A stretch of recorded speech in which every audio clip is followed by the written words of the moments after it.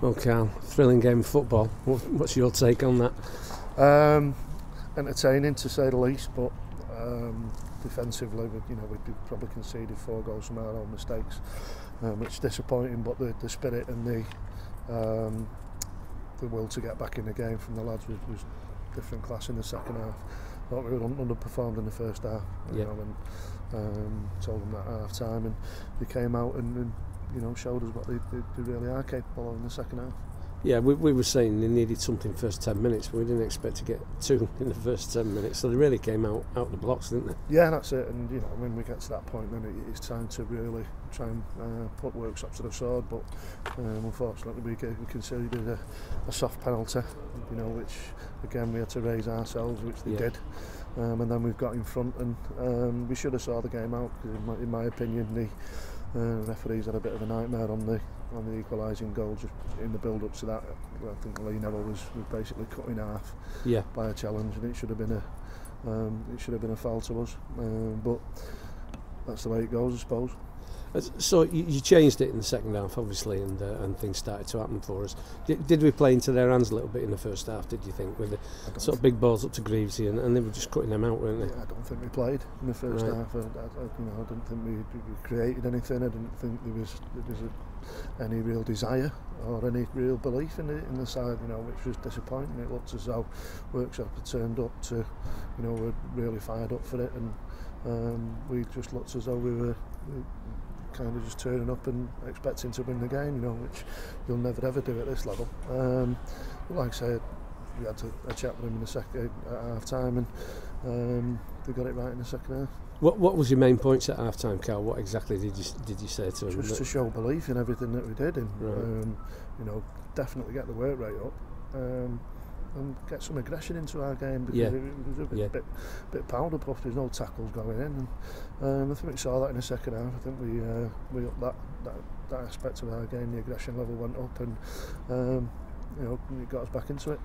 Yeah, I mean at half time 2-0 down, it didn't look great, but you did change it. Norton came on. I thought he got the first 3 headers that came his way, he won them all, which we hadn't been doing. So that was a good one. What was you thinking there with Norton and Tom Greaves there? Just to give them a problem, really. The 2 centre halves, I thought were comfortable-ish with Greavesy. And Norton just offers you that little different aspect as well. Which I think it paid off for us. Going 4-4-2, I'm pretty sure Daniels would be disappointed in being substituted, but we had to do it for the good of the team, because I didn't think Greg had done that much wrong. He scored a good goal and stuff, but just thought we needed to go 4-4-2 and start giving them a problem. Yeah. I mean, I think Greg was a bit unlucky in that sense, but you did clearly need to change it. And Nelson came on, and he looked sharp too, didn't he? Yeah, he's been very impressive in training and stuff, and the ball he whipped in for Norton's header was different class, So hopefully bright things from young Nelson. I think he's settling in, and looks as though he's very promising. Yeah, certainly, and we've got other players. Joe Fox has come in as well. Is he going to get a game soon as well? Yeah. It's just a kind of a waiting game for Joe. We've introduced him a couple of times as substitute, and he's done great. And so I'm sure we'll bide his time, and he'll get his chance, and it's up to him then to take it. We can't dismiss Wolfie's goal, can we? That was absolutely spectacular. I don't know how he got his foot that high, to be honest. No. He's having a laugh and a joke. He's probably scuffed it a little bit, but it's not too bad when you scuff them and they'll end up in the... Is that what he said, or is that what you said? Well, no, he did. He said if it had caught it really cleanly, he probably wouldn't have gone in. But he's deserved that. His work rate's been phenomenal, and he's got his just rewards today, so I'm pleased for him. Yeah, I mean, we're on a decent run. It didn't look like that at half time, but obviously the team pulled it around. You got them going in the second half. Where does that put us, do you think, in terms of the league and where we're heading at the moment? It's still very early days. I don't even know where we are in the league, to be honest. I don't look. It's still very early days. There's God knows how many games to go still, and there'll be plenty of twists and turns. What we've got to do is make sure the belief that we showed and the aggression that we showed in the second half, we approach every game like that.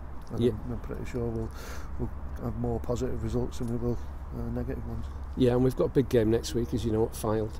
What's you thinking around now, or have you not thought about that yet? I'm not even thinking about that. Think about Tuesday night, maybe. Yeah, Tuesday, Thursday. You know, we've got training, so we can have a look at the Fylde, how they're shaping up, and I think they've got a few injuries, so it's one we'll have a look at later on in the week. And what about our injuries? Where are we on that front? We seem to be okay. Obviously, Jerome, right, with the broken arm. Dean Stott's got a little bit of a strain near his hip. Chris Worsley, hopefully, will be back soon. Good. But other than that, I think we're getting there. Right. So summary, Carl, was that a point gained or 2 points lost in your opinion? Well, after being 2-0 down at half time, it's definitely a point gained. But we need to try and make sure we see when we do get our noses in front in a game like that. Just see it out. Try and see it out. But like I say, I don't think there are helps in that respect by the officials. Yeah. I mean, I'm not sure there were any neutrals in the ground today, but if there had been, they'd have got plenty of value for their £8, wouldn't they? Well, that's it. It's a pound a goal, isn't it, really? Yeah. Cheers, Carl. Cheers, well done. Thanks a lot. Thanks.